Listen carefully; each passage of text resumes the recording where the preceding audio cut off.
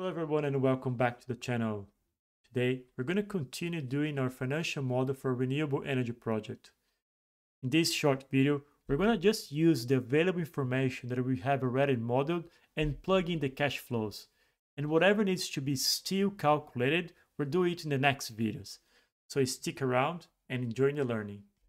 Let's go to start by adding the capex in here. I'm just going to reduce the size here. Yeah, that should be okay. And we're gonna plug, as I said, only what we have already in place for the cash flow calculations. Okay, so let's gonna go and start. So the first thing you're gonna do, we're gonna add the capex, which is something that we did calculate in the past, and that's in here. Then we have the total funding, which we also have done in the past, and it's in here. And remember, the total capex should be always equal to the total funding, but they should have different signs because by convention, we define that the capex is an outflow of cash from the project, so it should have negative sign. And the funding is money comes to the project to finance the project, so that should have a positive sign. And here we're going to have we're going to add them together. I'm going to also set this to be, let me see if I have in here. No, I don't. So I'm going to set this to have a top border. I'm going to select all. Sorry, I'm going to select all, Control C, Control Shift right, Enter. So that's what we have here. Just let me fix this. Let me just fix this border here, which is not correct. Cool, that's right now. So we have everything in here and should be all right. We have to add one more thing in here because we also have to add the EBITDA to our calculation, which is not in here. So let's gonna do it right now. I'm gonna add here the EBITDA, right? That should be USD. I'm gonna add, and this should be equal to this line in here. Copy and paste everything across, and I think I have to fix this. And yes, there we go. Copy and paste everything across. Okay, so now we have it ready. So we have to finance $30 million and it's being funded. Then we get a $13.4 million in EBITDA or cash flows after funding but before tax, right? So that's what we have in here. Next line or next row in our model is the tax paid. We're not going to calculate it now because it requires us to calculate the depreciation only to after calculate the tax paid. So we're going to skip it for now.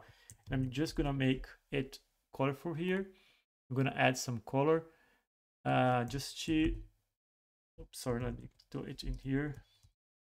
So it's clear that we need to come back here later on, right? So what we're going to have next then is the cash flow available for that service, which in principle it is all the cash flow we have available before paying the tax. Then we pay the tax, and what is left is our cash flow available to serve the debt. That's what it is. And this is a very important metric, particularly for project finance, because banks want to have an idea of the strength of your cash flows so that you can serve the debt. And we're going to see how we can model this later. There is a few ways you can do it, but that's a very important metric so banks can assess how much money they would be willing to lend to the project. So, and here what we're going to do, we're going to do this one here plus the tax paid. And remember, tax paid is an outflow of cash from the project, so it will have a negative number, a sign in front of it, because it's going to be a negative number coming out of tax. I'm going to copy and paste this thing here because we have no tax model yet. So this number here is going to be equals to the cash flow available before funding. Let me fix this again. Let's do it. Okay, cool. So here we go. We have everything in here. So as I said, we calculate how much money we're going to have to serve our debt. And that's exactly what I have to add in here now, right? The next lines are how much interest and principal we're going to pay.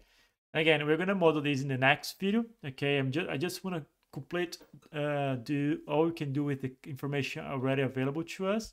So I'm going to also mark these two rows here with the orange color so we can come back later. But what we're going to have in here, we're going to have that the total is going to be the total that to be served is not this. This is not correct. It's going to be this, the sum of these two in here. And let me just do this thing here. I'm going to copy and paste formula. And now I'm going to just add top here. Okay. So I also need to format this. It's going to be a comma 0. There we go. The DSR, we're going to do it later too, but it's just a KPI to measure, again, the strength of your cash flows. DSR stands for debt service coverage ratio. Okay, and essentially is how much more your cash flow available to serve the debt is compared to the total debt you have to pay. Okay, so essentially we're going to get this row here and divide by this one in here. So that's what it is, but we're going to discuss it later. And the cash flow available for equity service is exactly the total cash flow available for serving the debt plus the debt paid. And again, I put a plus sign in here because the total debt is going to be a negative number. So let me copy and paste this across.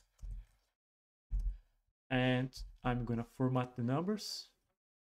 And I'm going to add here this styling here. That's it for today. And in the next video, we're going to see how to model the tax to be paid. See you soon.